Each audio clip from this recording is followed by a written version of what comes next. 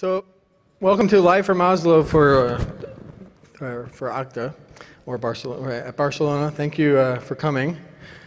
And just going to get started and jump in. Hopefully this will help be useful for all the folks here and show you some of the stuff that the Oslo group has done during the last 6 months with some various presentations about what has changed, what has been added, that can hopefully help your developer experience be that much better. Various other folks will jump on as I go through some slides so that they can present their part. Let's get started. So what is Oslo for people that don't actually know? It's not just a place in Oslo, in Norway. It is actually a bunch of smart people that have helped out with many different things in OpenStack, probably a very many years of experience in OpenStack. I myself have done 5 years, I think. Probably others have similar amount of time. Trying to improve a lot of the high quality components that back OpenStack, for example, the messaging layer, the database layer, some workflow management tools, some helper libraries for state machines, for example, just a lot of utility code as well, all sort of built out of many years of experience from the various OpenStack projects, isolating it as much as we can into high quality libraries that we can share, not just with OpenStack, but with the rest of the world. This has turned out pretty well, I think. We've got a lot of useful tools and components that other projects have started to use as well. So let's go into what happened for the next, for Newton.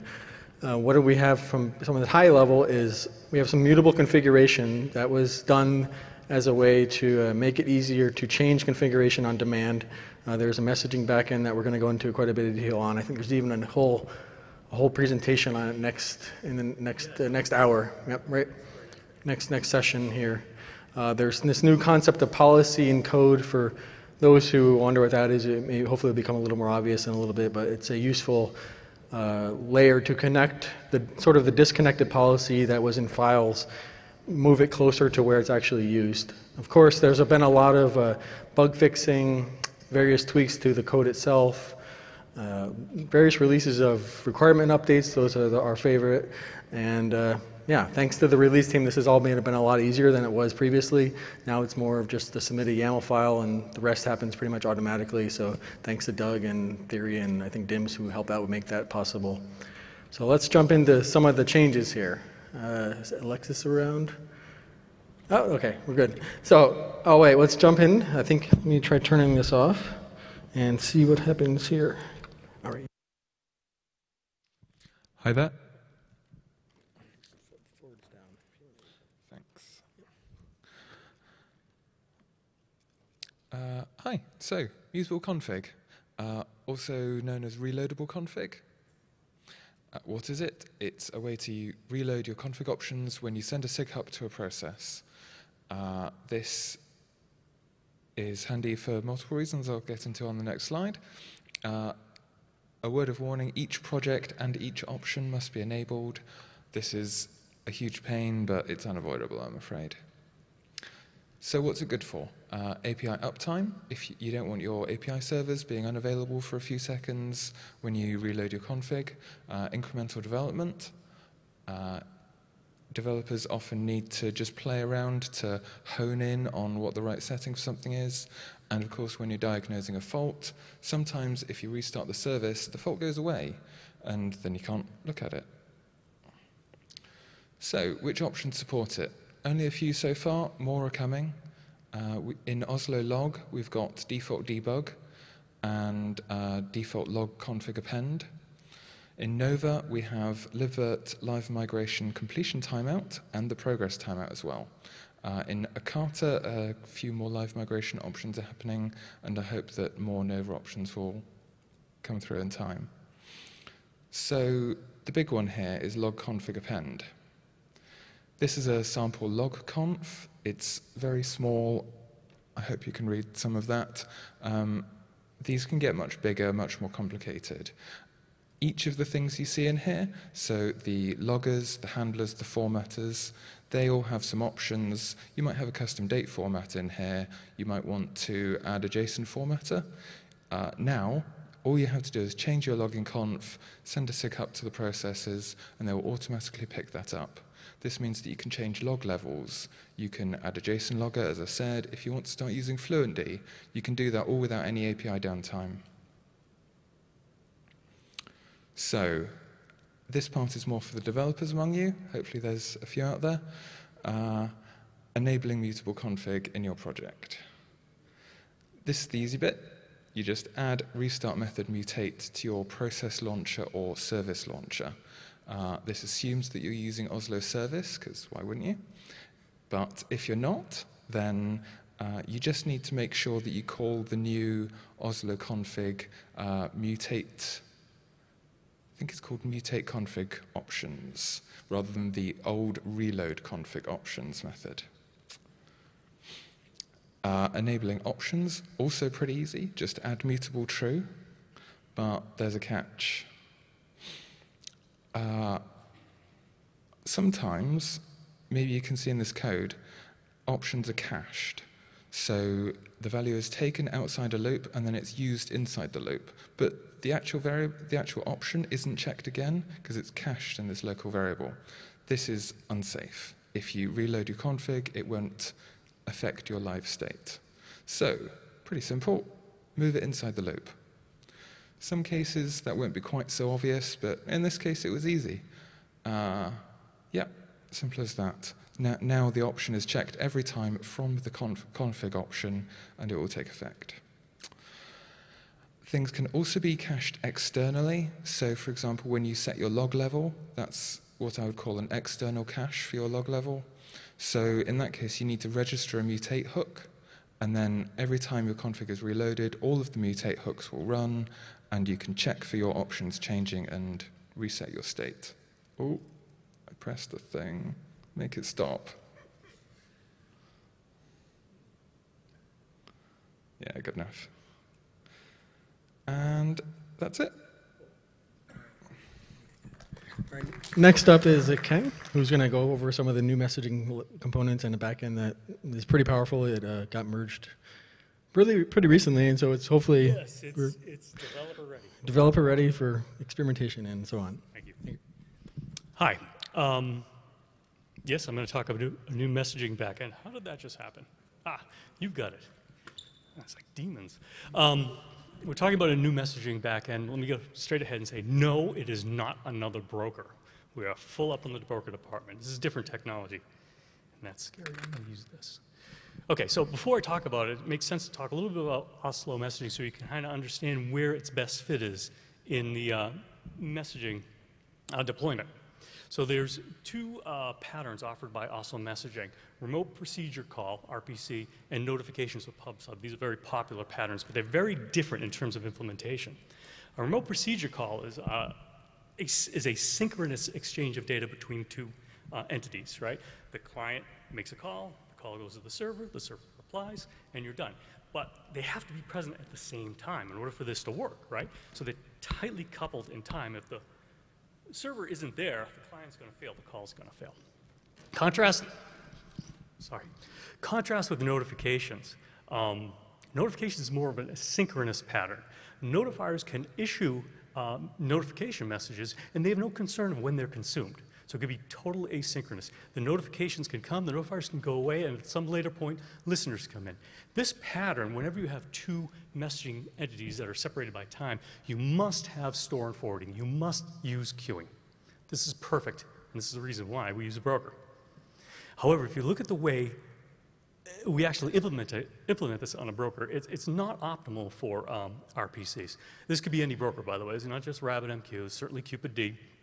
So if we look at the notifications, as I already explained, notifications get put on a queue, the notifiers can go away, the notification comes in. It's a very efficient transfer of information. However, RPC, it takes 4 transfers and 2 queuing operations, actually 4 queuing operations to do one single RPC, right? The request comes into the broker, it's queued on the broker then acknowledges it, which means the client has no visibility into whether or not that message was actually consumed. Eventually it travels to the end of the queue and is pulled off by an RPC server, which acknowledges it back to the broker. server processes, replies, again queued, again act, sent across the queue, sucked up by the RPC client, and then it can act. So it's a lot of work for a broker to do compared to notifications. We have different options.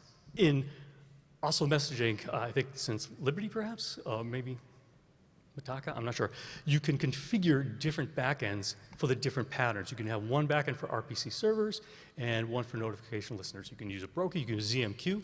There's plenty of different type of technologies. And what I'm going to talk about is this new technology from the Apache Cupid group. This is a new messaging infrastructure component. It's not a replacement to a broker. It's different. It complements a broker.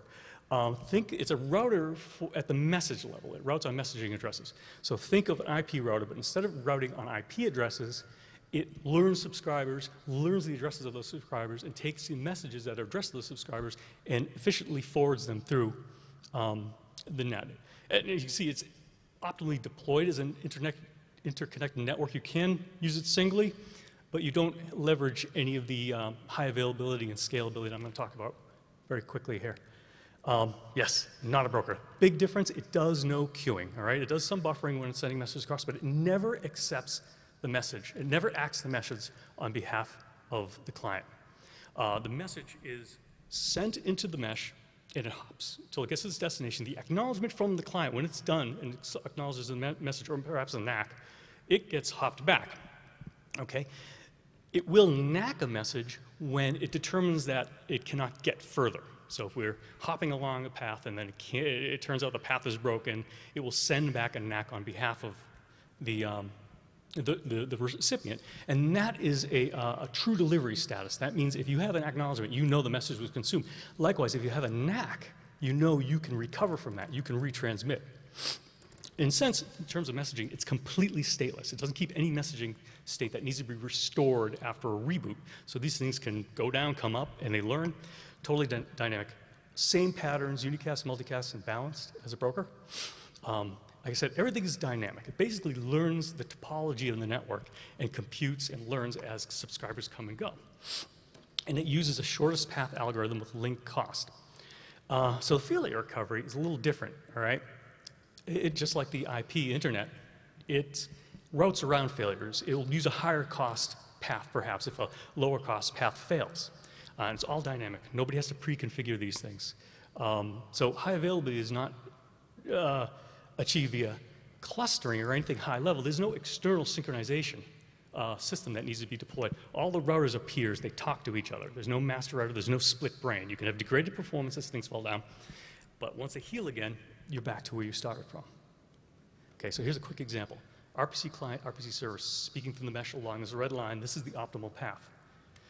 Should a link fail, it's transparent to the RPC client. The routers readjust to a less optimal path, but still functional. Should a router get poofed out of existence, you see actually two things here, because I didn't have an internal router in this picture. Could be transparent to the client if it was, but in this case, also messaging has the ability to fail over. So you can have two connections, a backup connection, for instance. So we have two things going on here. We have a backup from the library, a failover in the library, and also a new path computation. The other interesting thing is there's more opportunity for parallelism, right? And since these things are dynamic, you can add routers to increase your messaging scale, and you can remove them when you don't need it without service interruption. And if there are alternate paths and two communicating parties don't intersect at a router, you actually do get true parallelism in the message flow. So this is what you can do in Newton. Like I said, we can configure RPCs to use one back and notifications use the other. Continue using notifications for a broker. Your option now is to use RPC via the AMQP transport and take advantage of the message bus. In the future, and this is actually part of the Cupid project, not necessarily the Oslo stuff, in the future you'll be able to use brokers as a service within the mesh. So the notifiers and listeners won't connect directly to the broker, but they'll be routed intelligently to the broker because they need store and forwarding, whereas RPCs can go direct. And yes, meeting downstairs right after this. Also messaging documentation explains how to use it, configure it, play with it in DevStack, or if you want to deploy it.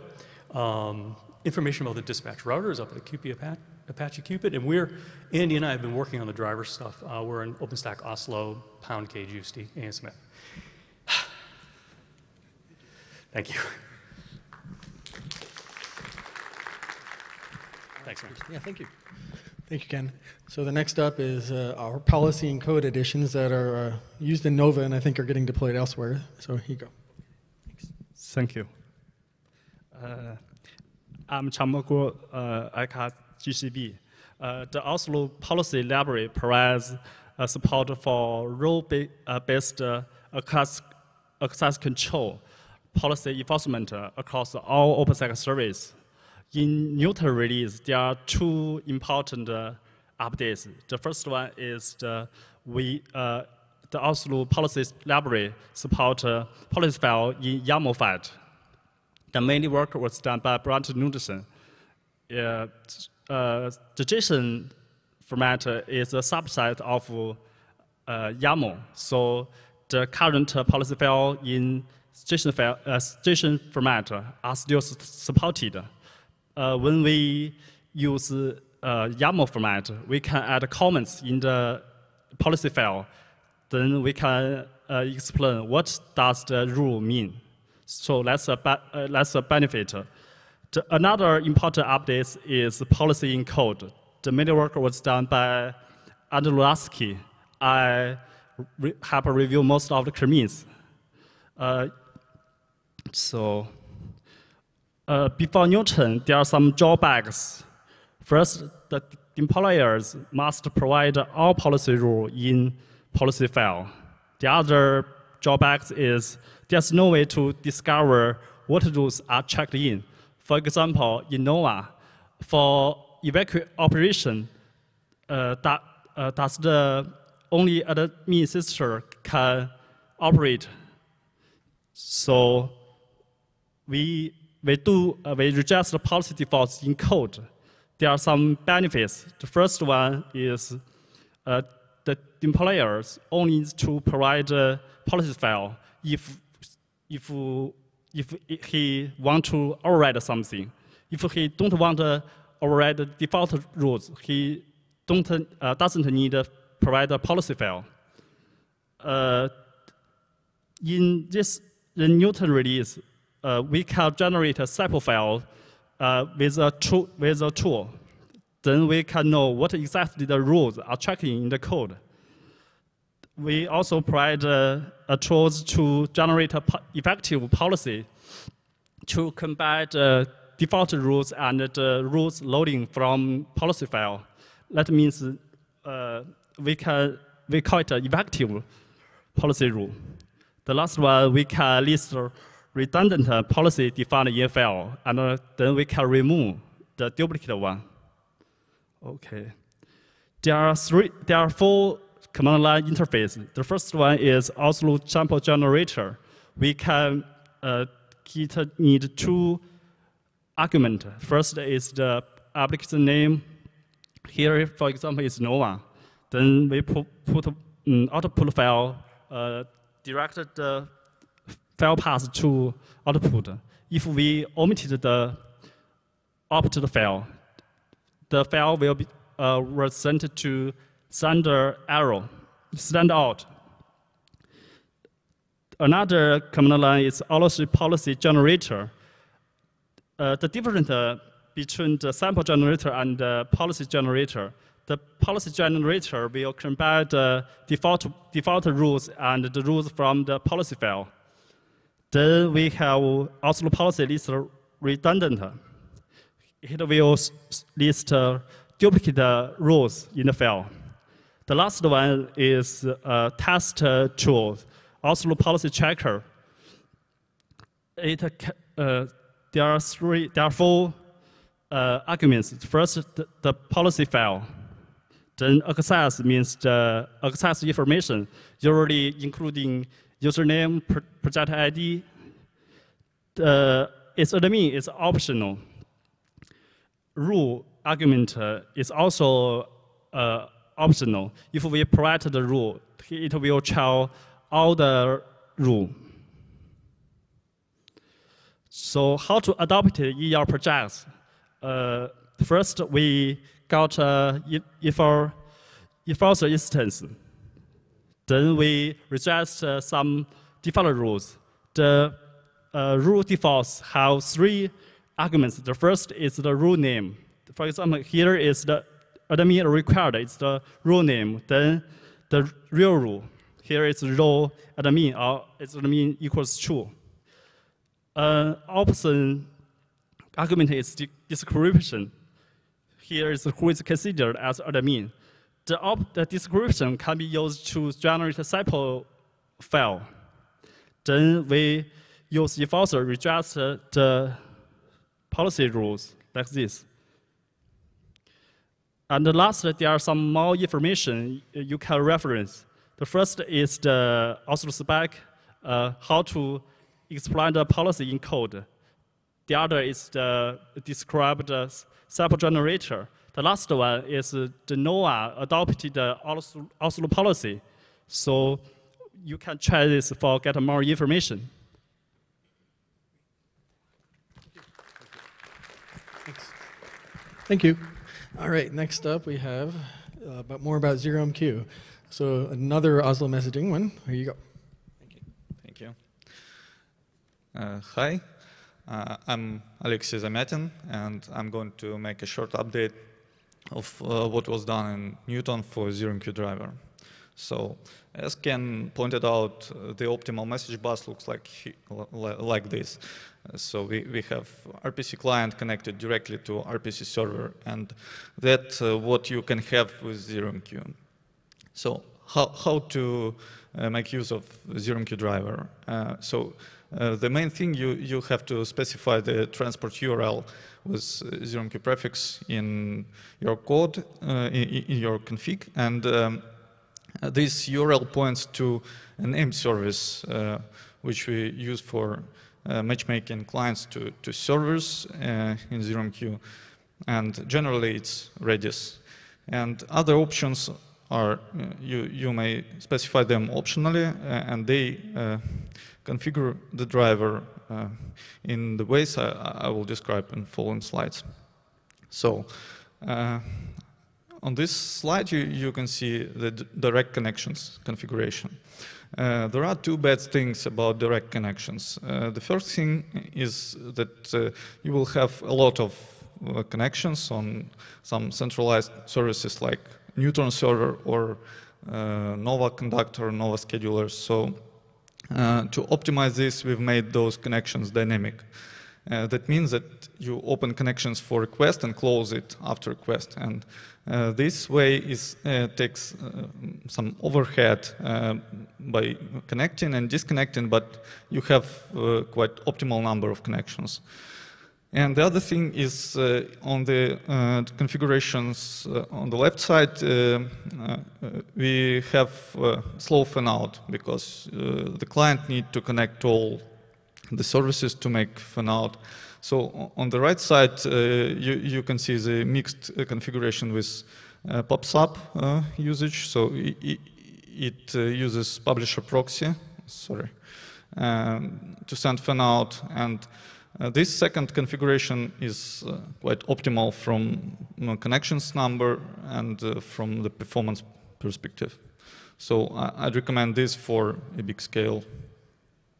And if you don't like dynamic connections and you want to have some predictable number of connections, you may use static connections. But then you need to use proxies because static connections are like getting accumulated with direct connections. So we need proxies to optimize this number. And here we also have 2 possibilities to use simply routing. Then again, the client is in charge of doing fan out. And we can use pops up for fan out, but then we have more connections. So that's the 2 main problems of message queue scaling is performance and connections numbers. So we have so many configurations to optimize those things, to find the balance between those problems. And here I've listed those configurations and highlighted the ones I'd recommend to use on a big scale.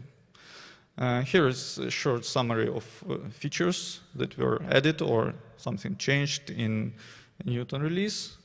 And thanks to all contributors to ZeroMQ driver. And if you need more info, you can follow those links. Thank you.